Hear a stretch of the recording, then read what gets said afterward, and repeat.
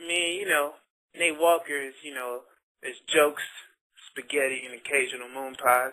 I mean, for the most part, like I like to play around. I don't really take a lot of stuff serious. That's why most of my songs are, party related. I do have some deeper ones because, I have been through some stuff, so, I like to write on that sometimes to give it, a good balance. I was born in Memphis, Tennessee, and now I'm in Atlanta. I've lived in tons of places, though, so I kind of relate to everybody.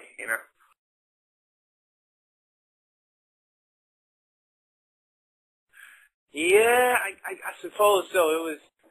It was a couple moments though. Like the first big moment was actually when I got offered to go on tour with Swayze, who Swayze and Cisco Adler, he's signed to Geffen, and I got like I had opened up for him in Kentucky, and he came off the bus because the crowd was getting hyped, and so he was like, "Yo, like you should come on the road with me," when I got off the stage and stuff. I was like, right? Like, I thought he was just playing, but he called me the next day and was like, "Yo, are you rolling with us or what?" And I was like, "Yeah." So that was like, wow for me, So I while I was know. actually, yeah, like I was ecstatic. I was like, wow, that's crazy. And from that, while I was on the road with him, it was like 30 cities, and I think like halfway through it, I got a call about, Blame It getting placed, and I was like, wow, this is crazy. So it's like, this is cool. Right. So that was kind of the whole thing. Right. So 1 minute you're excited about the tour, of course, because you're just like, wow, okay, so I'm about to go on all of these dates. But after that, don't you ever get tired of traveling and stuff? Do you ever get tired of that?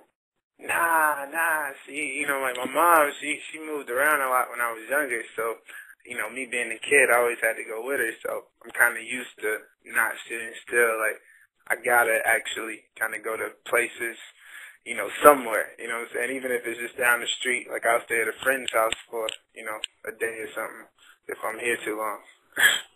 Mhm. It's in me to move,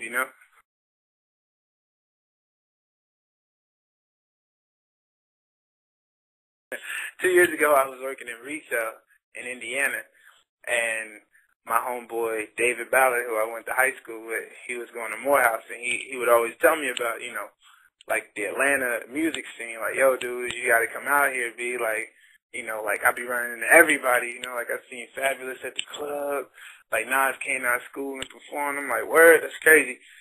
So, like, he would always tell me that, and then like my job offered me like a better position, and the position, is like you got to sign like a contract to where it's like you agreeing to be like a part of their whole system and plan. So it's like, they show you where you're going to be, next year and the year after and so on and so forth.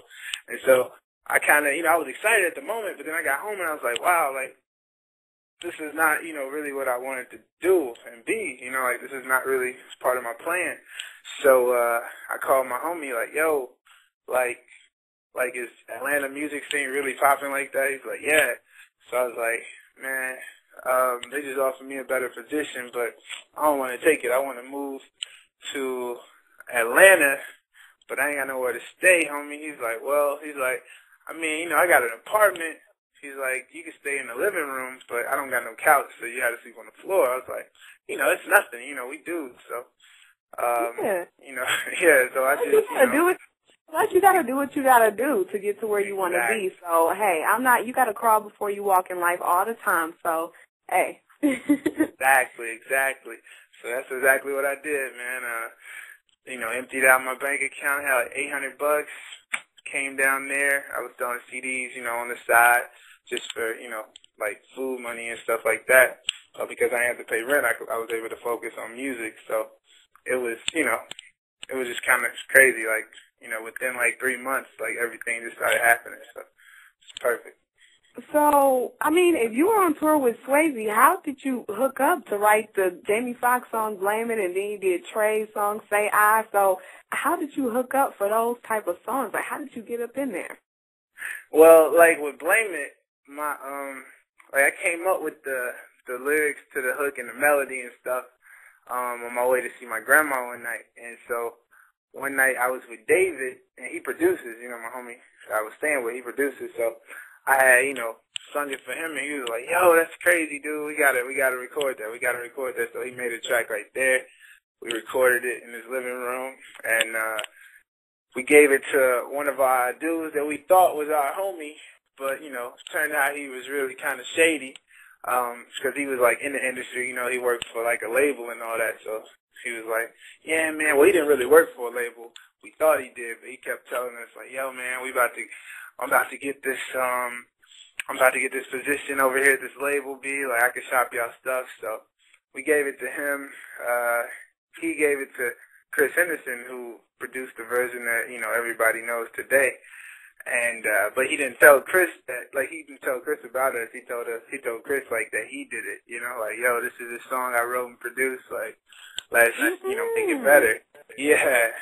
So Chris, redid the track, and they kept the hook, and, they did verses on it and stuff like that, and put it out. So, I mean, it was kind of, it was bittersweet, at the same time, because, like, my homie David, he didn't really get no shine from it, which was, a little not cool for me, but, he's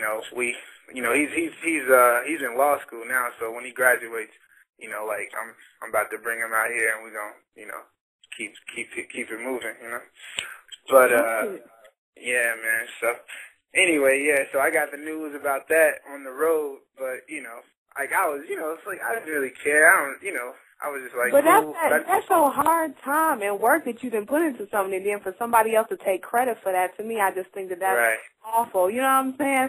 But right. I went on, and this is a bad source, by the way, but I went on Wikipedia the other day, and of course, I looked up who was the writers for Blaming, and of course, I saw your name on there, so you at least did get something out of what you did, is that correct? Yeah, like, I had my copyright, so, it wasn't like, so, but the guy didn't know I had it, so, that's why Chris Henderson had to actually call me. Chris Henderson, the one who called me and was like, yo, what's your affiliation to Blame It? And I was like, what do you mean? It's my song. Like, it was on my MySpace at the time, right? And so he's like, man, we got a problem. He's like, you know a dude, I ain't gonna say his name, but he's like, you know a dude by the name of, blah, blah, blah. I was like, yeah. He was like, well, I think he duped both of us. I was like, oh, man. So, since I had a copyright, I was still, like, I wasn't really stressed, I was like, well, we just got to kind of agree to, terms, like, percentage-wise, and so that's kind of how I came into the industry, Right, okay, and then how did it get to Jamie? He had already, like, the Jamie's album was, like, 2 weeks from being, coming out when I got a call that, Blame It was on there, because, that's when Chris called me while I was on the road. He got the record to Jamie. How did he say he did that? He initially wanted it to go to R. Kelly, but R. Kelly, passed up on it. Cause he's like, he don't feel like it was a single, but he would, have it on the album or something like that.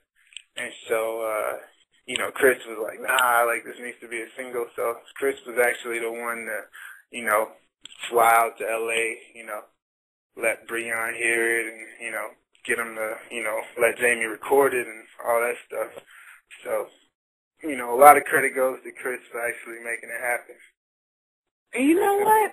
That just shows, like, what God has for you is for you, and can't nobody ever take that away from you. That's one thing, because no matter what that guy tried to do, or, he tried to kind of play you in the ear or not give you no credit, it just seemed like God gave you all the credit, because my mother always tell you, can't nobody ever take what God has for you. The plan is already written, no matter what people try to do. So, hallelujah. Right, amen on that, okay?